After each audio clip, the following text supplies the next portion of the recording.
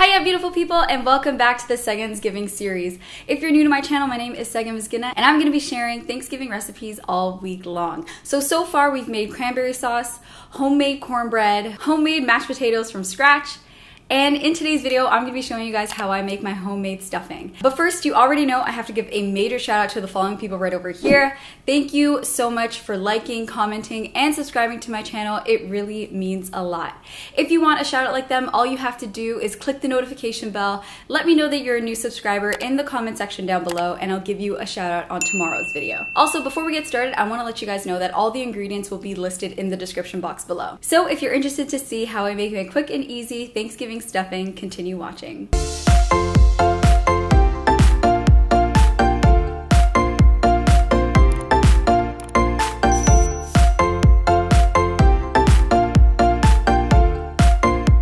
So to get started on the stuffing, I'm gonna start off. Okay, do you see how that's wiggly? I am going to first show you guys this kitchen hack that I love to do when I'm cooking on a cutting board. I get really annoyed when I'm chopping and the cutting board is wiggly, so what I like to do is I like to take a damp cloth or a paper towel and put it right underneath the cutting board. That way it's more sturdy. It's much more sturdier now. Now to get started on the stuffing, let's get started on chopping up some onions. So I'm going to be using one whole white onion for this recipe, so I'm gonna start off by chopping that.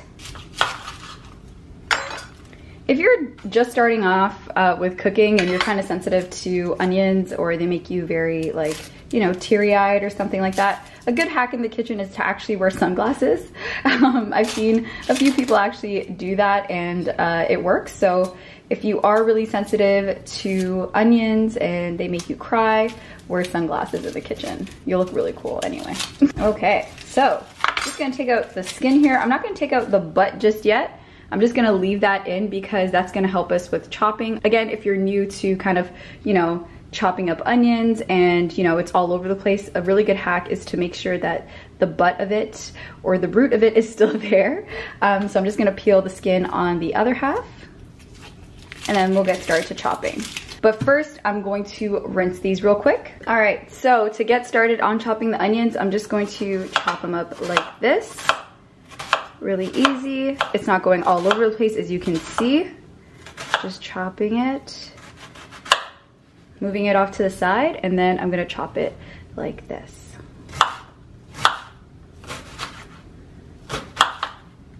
See how it's still intact? I'm not like, it's not going all over the place, is because we still have this part right over here to kind of help us, so.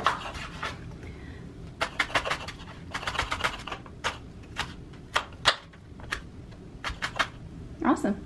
We can toss that. I'm just gonna chop up those big pieces just a little smaller. And we just cut onions in like no time. You can use a food processor if you like, but I don't know, I just can't really be bothered with a lot of cooking equipment, so I just rather quickly just chop it off. Also, this recipe works if you have yellow onion as well. I like to use white onion for this recipe. Ooh, my eyes are tingling now, guys. Holy smokes, okay. So what I'm gonna do next is I'm gonna prep our pot and we're gonna get started with some olive oil and some butter. So I absolutely love using this pot. I got this pot years ago from Marshall's. I got this pot in a beautiful burnt orange and it goes perfectly for when I serve my stuffing every year. So I'm gonna get started with some olive oil and some butter. I'm gonna first turn on the heat at a medium high and I'm just gonna drizzle some olive oil. And I'm gonna add a couple teaspoons of butter. So I'm gonna let that melt, and as that melts, I'm going to chop up some garlic. So I'm gonna move the onions off to the side because we're all gonna add it in all together. So I'm going to peel the garlic. I'm gonna do that really quickly. I might speed ramp through this process, but I'm actually gonna be using a few cloves. I personally love garlic. I feel the minute you smell garlic, you're in for a treat. So I gave them a quick rinse. If you guys are new to my channel, welcome, but I love to use a garlic press. I feel everybody should own a garlic press, whether you are huge on cooking or whether you're kind of at a beginner level, everybody should own a garlic press. It's a time saver and it's super inexpensive, so I feel everybody should get it. All right, so I'm looking at my pot and it's ready for our onions. All right, so the butter is nice and melted, so I'm going to add our onions.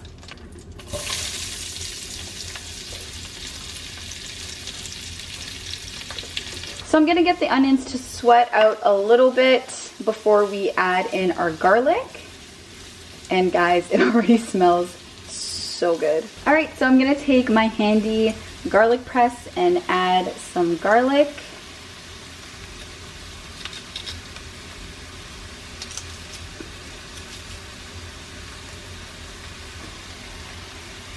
Just get my knife, take off the excess there, awesome. And I'm gonna do the same.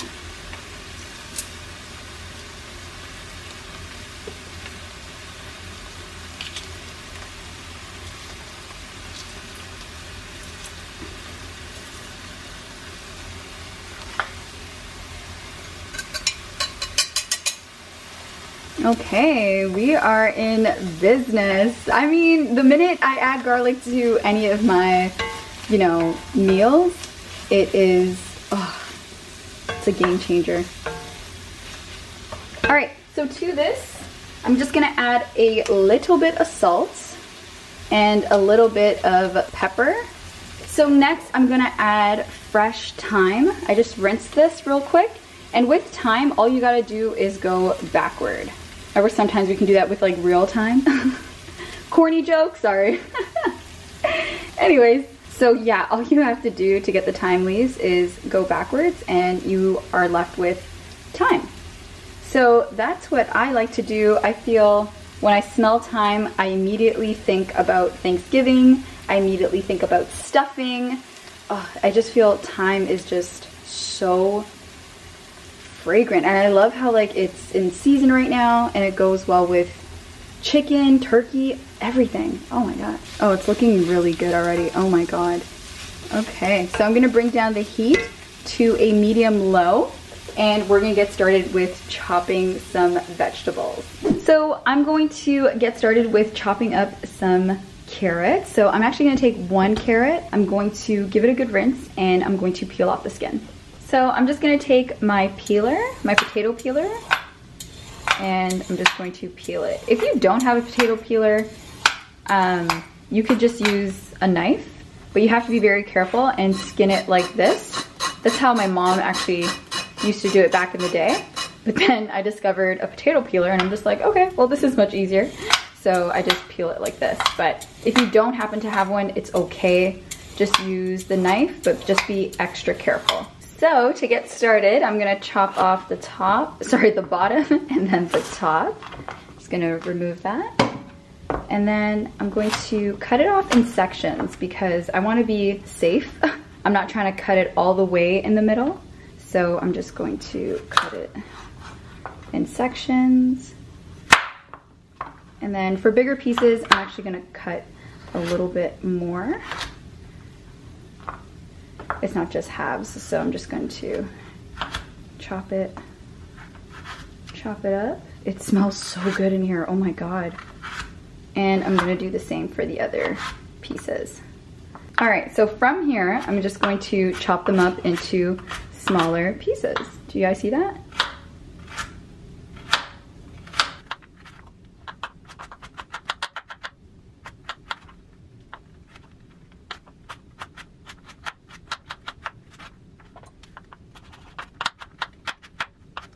All right, so our carrots are nice and chopped up. So I have a bowl here, so I'm going to just transfer it over and make some space for the celery. So I'm going to take 2 pieces of celery, but be very mindful when you are shopping produce, especially make sure you are cleaning your produce thoroughly. I've said this in past videos, but I have to emphasize it every single time because sometimes what I see might not come across the camera, but this is pretty evident. So please make sure you clean your produce. So that's exactly what I'm going to be doing right now. Beautiful. So you see it's all nice and clean and I'm ready to chop. So I'm just going to chop off the ends here. I mean, despite not using those two pieces, you still gotta clean them. So I'm just going to split the celery stalk into two as so, and I'm just going to chop it up.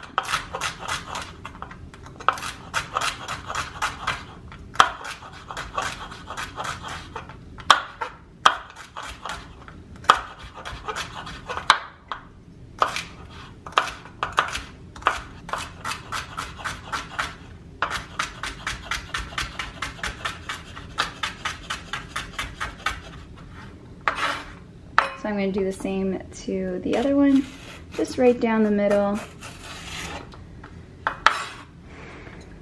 and chop.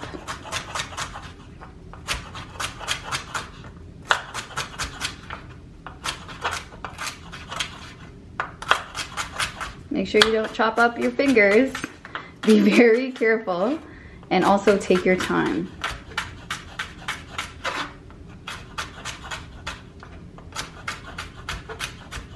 You see that? I just wiped that off of the celery. Just now, just wiped it off. Clean your produce, guys. Clean your produce. So this is this chicken stock that I'm gonna be using. It has 30% less sodium. So if you guys are cautious about your salt intake, your sodium intake, and you're kind of monitoring that, always go for, you know, the low sodium option. So our onions and our garlic are dancing away. They're actually singing to us. They are ready for our celery. So I'm gonna add the celery in first, and then I'm going to add our carrots.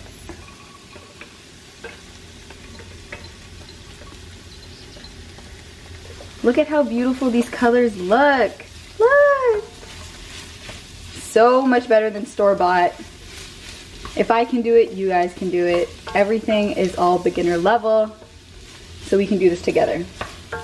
So I'm gonna let the carrots and the celery cook down just a little bit, and then we'll add the stock. But in the meantime, I am gonna add a little bit more thyme. I do love thyme, so I'm gonna add a little bit more of that.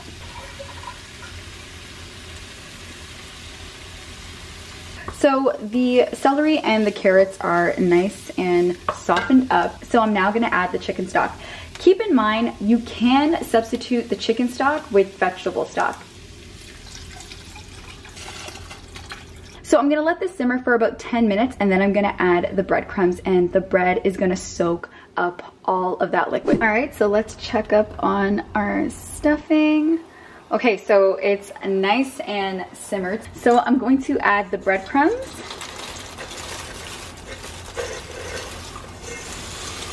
Nice.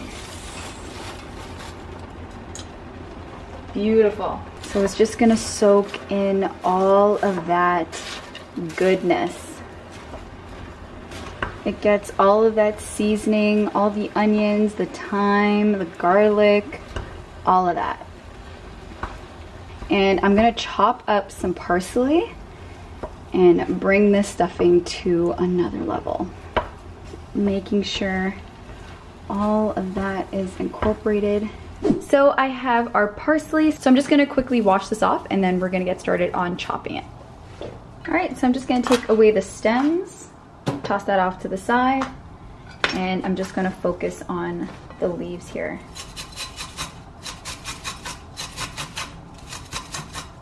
This is my express way of getting all the leaves and not the stems.